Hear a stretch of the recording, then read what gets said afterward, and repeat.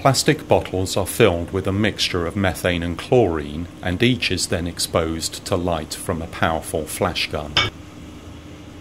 The flash gun is fired remotely, and the reaction is instantaneous and on occasions exothermic.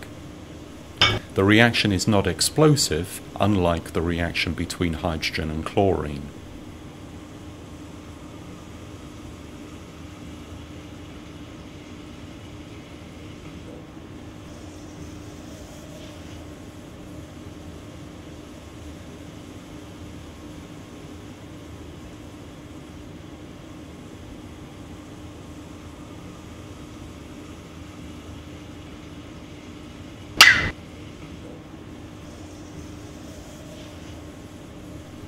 A typical photochemical reaction is characterized by initiation, followed by propagating steps and termination processes.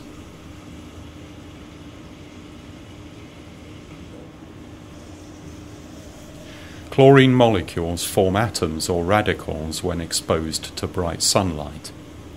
In this demonstration, the flash gun provides sufficient energy to break the chlorine-chlorine bonds homolytically.